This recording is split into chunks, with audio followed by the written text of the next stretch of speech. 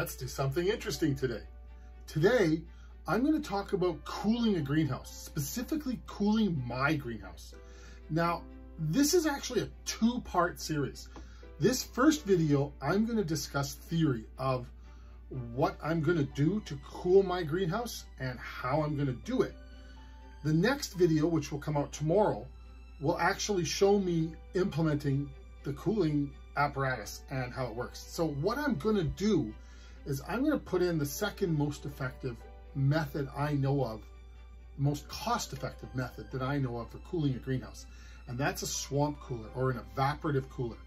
The cheapest method to cool a greenhouse, of course, is a shade cloth. But at this point, I don't want to reduce the sunlight. Where I live, we get an enormous amount of sunlight. It's dark until after 10 p.m. or not dark, but it's fully light until after 10 p.m. at night. And I want my tomatoes to grow big and strong. Simple Tech. That's the name of this channel. And we've got piles of other videos on greenhouses and growing you should check out after this one.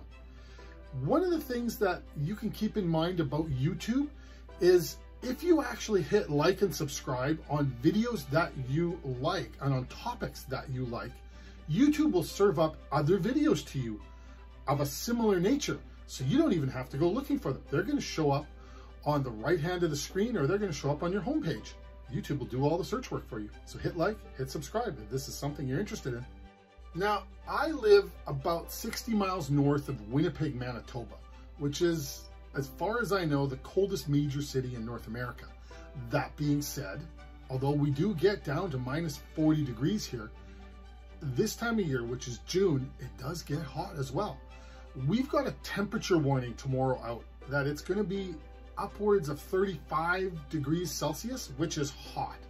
In a greenhouse like mine, that can mean 45, 50 degrees or more in temperature, which is too much heat and can kill my plants.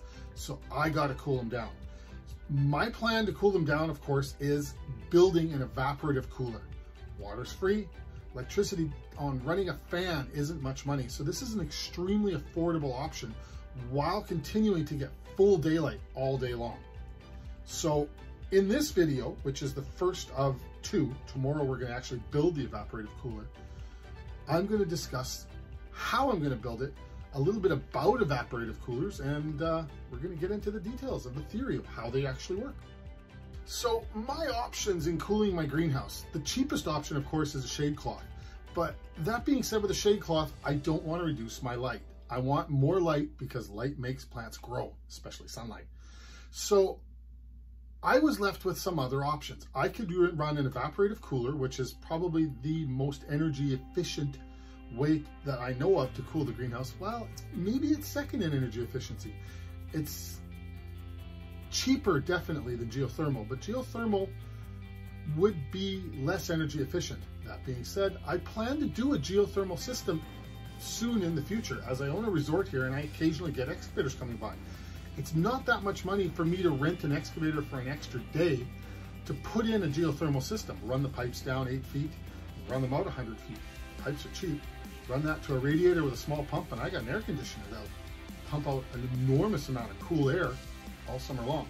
But I can't do that right now, and tomorrow it's going to get hot. So right now, I'm building an evaporative cooler. And my other options would be to put in an air conditioner, but that would suck out an enormous amount of electricity, which I don't want to pay for, or a heat pump, which again won't use maybe as much energy as an air conditioner, but still will suck a lot of energy. And I don't want to be using a ton of electricity on this. I want to use simple systems. The channel's name is Simple Tech. Got to use some simple technology. So when we look at humidity, this is actually a concern for an evaporative cooler. The lower your humidity, the better an evaporative cooler is going to work. So when I checked out the humidity on my greenhouse, my temperature gauge or app or whatever you want to call it actually does track the humidity in my greenhouse. And in the hot of the day, I'm looking at around 30% humidity. So from what I've researched on evaporative or swamp coolers, this is allowing for a lot of evaporation to happen. I mean, it's relatively dry. Swamp coolers tend to shut down at 60–70% humidity, but when they're running at 30%, it's not bad. You can actually evaporate a lot of water. So looking at the temperature and the humidity graphs that I have for my greenhouse, we seem to be a good candidate to go forward with this. So why does a swamp cooler work, or an evaporative cooler work? It's not just running the water through it, because the water that you're running through a swamp cooler or evaporative cooler is room temperature. So how is that going to give you any cooling? Well, the cooling is from a phase change. When liquid goes to gas, you have to pump in a ton of energy. Now, think about it like this. If you put a pot of water on the stove, it takes X amount of energy for it to go to 20 degrees to 30 degrees, and the same amount or a little bit more energy to go to 30 to 40, and the same amount of time. So 30 to 40, 40 to 50, 50 to 60, 60 to 70, I mean, you're pumping X amount of energy in. But once you hit just shy of 100 degrees Celsius, where it starts to boil, it stays there. And it stays there a long time as it slowly evaporates. It sucks a ton of heat from your stove or whatever apparatus you're using to heat that pot of water. So to take that heat means that heat has to come from somewhere, and it comes from the air. So it cools the air. That is the actual cooling. So when you're using an evaporative cooler and the water is flowing through a sponge type apparatus, the water is exposed to more air so it can evaporate, and with lower humidity, it will evaporate more, sucking heat out of the air, which is your cooling process. An evaporative cooler is a phase change cooler. Now, building an evaporative cooler, I'm gonna hillbilly this. I bought a couple of evaporative pads that are used in different humidifier type devices. They weren't that expensive, but I'm not doing a huge evaporative cooler. I also have a solar pump. And the reason I like the solar pump is that it's only gonna pump the water when the sun's really bright. So if I have a 5-gallon jug of water and I use some PVC tubes that I'm gonna cut up and put them over top of my sponge-like material that I can trickle the water through, I should be able to, with this solar pump, circulate water through the sponge-like material all day long. And if I have a fan pushing air across that, hopefully I'm going to get a phase change. And that phase change is going to give me some cooling. Now, am I looking for massive cooling? Yes and no. It takes a lot of energy to cool down a greenhouse, because that sun is going to heat that greenhouse up something severe. But all I really want to be able to do is maintain that greenhouse at maybe 35 degrees Celsius.